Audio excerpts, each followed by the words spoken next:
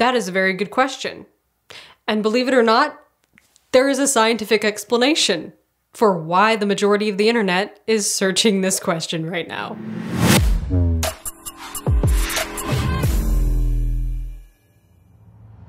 It's no secret that the Marvel Cinematic Universe is the most successful film franchise of all time, having grossed nearly $30 billion at the global box office over the release of 32 films, including Avengers Endgame, which became the highest-grossing film of all time at the time of its release. There's something about Marvel that has captured the hearts of millions of moviegoers of all ages for many years.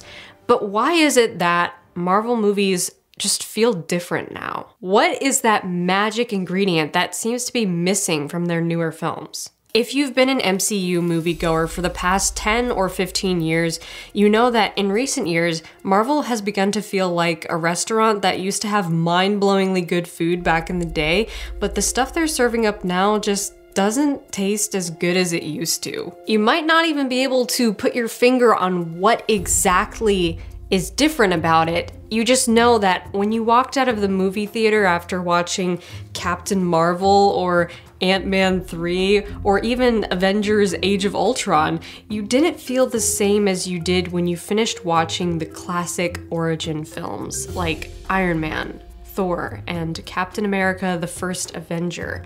You have to admit, even hype for the releases feels different, and Marvel fans are pretty vocal about it. On the surface, all these films look pretty much the same. Superheroes fighting bad guys, blowing stuff up, saving the world, etc. You'd be hard-pressed to find an MCU film that doesn't showcase all the same ingredients.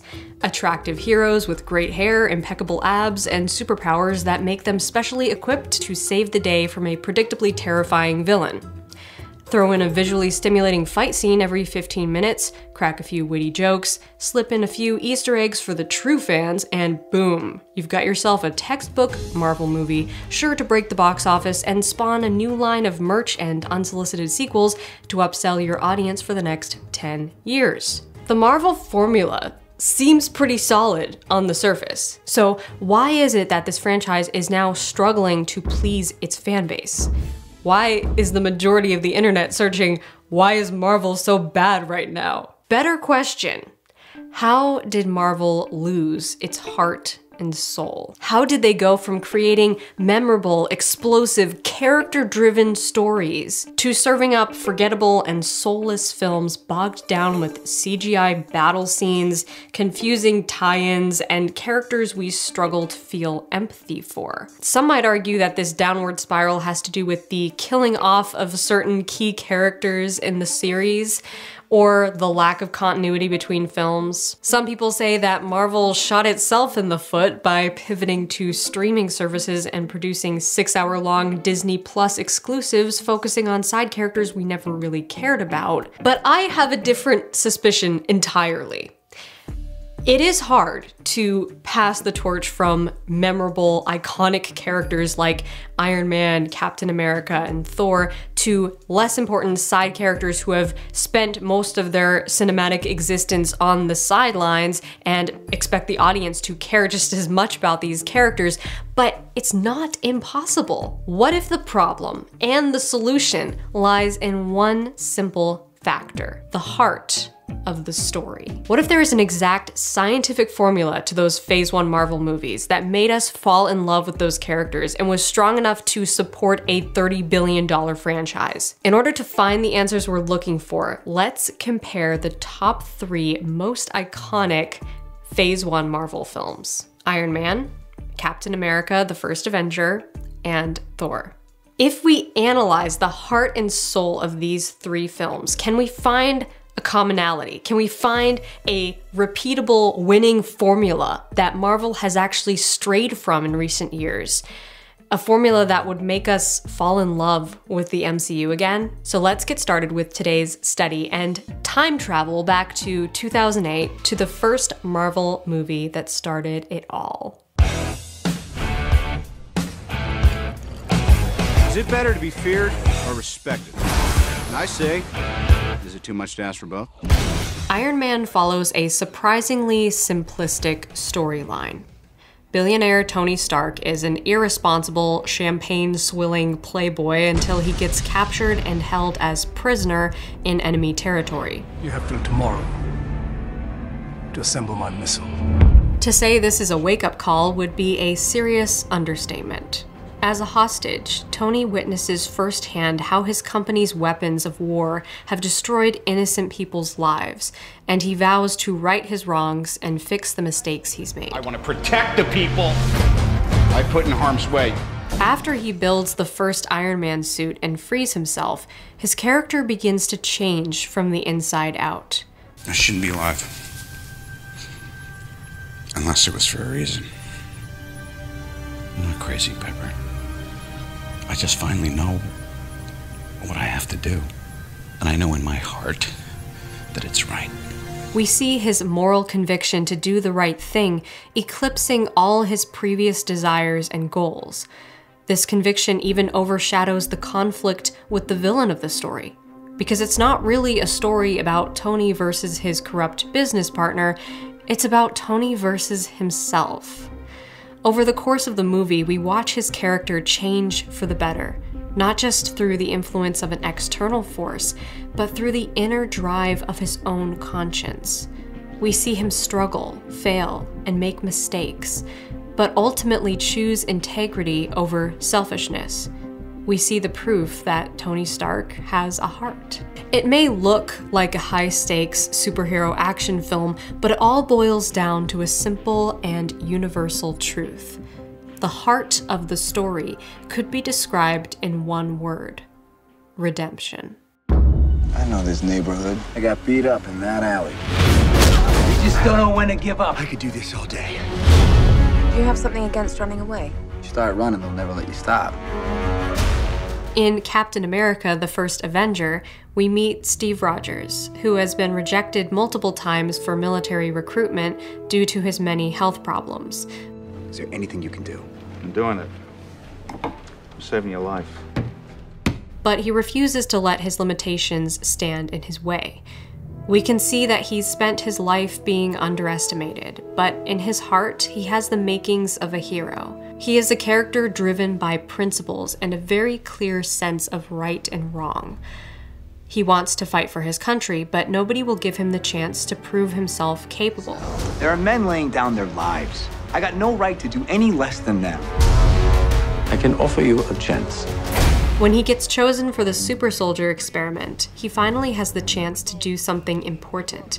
And we watch how this pivotal decision transforms him, both physically and emotionally. But he still struggles with feeling insignificant and wrestles with the desire to do more. His moment of purpose shows up when he goes rogue to help rescue his best friend from behind enemy lines. And his moment of ultimate heroism appears at the end when he sacrifices his own life on a suicide mission in order to save millions of people. You're gonna need a rain check on that dance.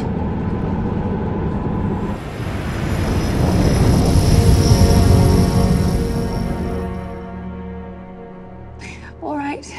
Again, this story isn't so much about Steve versus the villainous Schmidt of Hydra, it's about Steve versus himself. He needs to pull on something deeper within his character in order to give up his future and save the world. Again, it may look like a high-stakes superhero action film, but it all boils down to another simple core truth of humanity: the struggle to do the right thing in a moment of crisis. The heart of the story could be described in one word: sacrifice.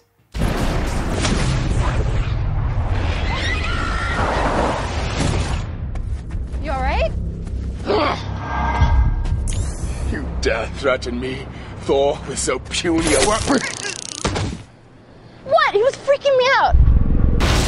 Many people have described the first Thor movie as a sort of Shakespearean superhero drama film, since the story follows iconic characters from Norse mythology and focuses on some very angsty family drama. You are a vain, greedy, cruel boy.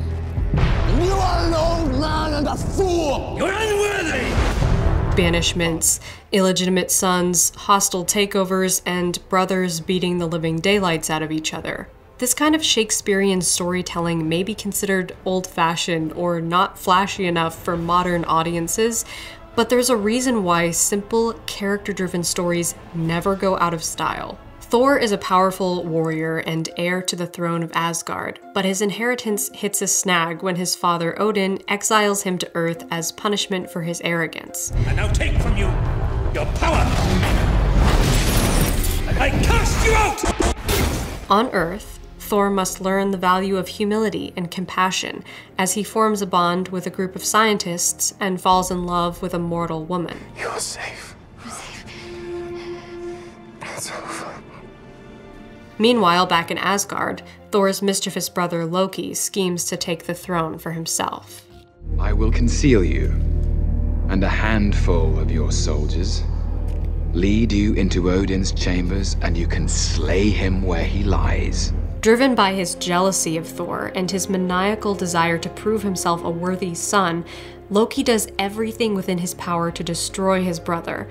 But he ultimately fails when Thor comes back swinging for the final climax after confronting his own flaws and learning a valuable lesson about what it means to be a good leader. I have much to learn. I know that now. Someday, perhaps, I shall make you proud. Thor and Loki's character arcs are good side-by-side examples of the two very different directions this need for belonging can lead you in. In fact, I did a whole analysis video on Loki's negative character arc in a separate video, which I will link in the corner if you want to check it out. But once again, if you peel back the external layers of this movie, you'll find a central human struggle running through its core. The heart of the story could be described in one word: belonging. Comparing these three iconic pillars of the MCU, it's not hard to see what they have in common. Protagonists with flaws, fears, and desires. Protagonists who make mistakes and have moments of weakness, but who ultimately overcome their misbeliefs to change from the inside out. Characters who don't just find themselves in a high-stakes war with a powerful villain, but who find themselves in a personal, internal battle with themselves. A recurring ingredient to all three of these films is that at the end, the protagonist finds themselves a better person than they began the story. Because like I always say, story is not about what happens. It's about how what happens affects and transforms the characters. We don't care as much about what happens as we care about who it happens to. And that's what Marvel did such an excellent job of in the first phase of their films. They made us care about the who by seeing these characters' internal struggles, by making them just as human and flawed as the rest of us. We can more easily relate to the inner struggles that the characters in Phase 1 face because they more closely resemble struggles we face as ordinary human beings every day. The desire for our life to make a positive difference in the world. The urgent need to fix the mistakes we've made. The search for personal significance and identity. The scope of these goals may have been smaller and simpler, but they were more powerful. Cap trying to save his best friend from danger, Tony Stark striving to be a better man, Thor overcoming his childish arrogance to be a responsible son and a compassionate brother. We connect with these characters not because they're superhuman, but because they are human. The stakes were higher on an internal level, and we were allowed the intimacy of knowing these characters' hearts. Knowing them on a personal level and relating to their struggles because we've lived those struggles too in a different way. We saw ourselves in those characters, and that's what made us fall in love. That's what made us relate. That's what made us willing to collectively hand over $30 billion to see more movies like this. But in recent years, Marvel has not made movies like this. Instead of giving us characters with human desires, fears, and misbeliefs, we've been bombarded by stories with heartless, soulless protagonists who care more about flexing their physical strength and looking badass than actually developing as a person. Protagonists who could almost pass for antagonists. To put it bluntly, Marvel has taken the hero out of superheroes. Their movies are no longer centered around moral integrity and underscoring themes like love, sacrifice, redemption, forgiveness, and compassion. Instead, the general takeaway seems to be Higher. Further. Faster. Modern MCU protagonists are starting to look less and less like the heroic icons of the past and more like the attention-seeking narcissists of the future. Not a great plan. They may storm around in high-tech suits, destroying the bad guys and saving the day, but if the moral integrity and heart of the story is lost between visually stimulating CGI sequences and comedic timing, then what on earth is the point?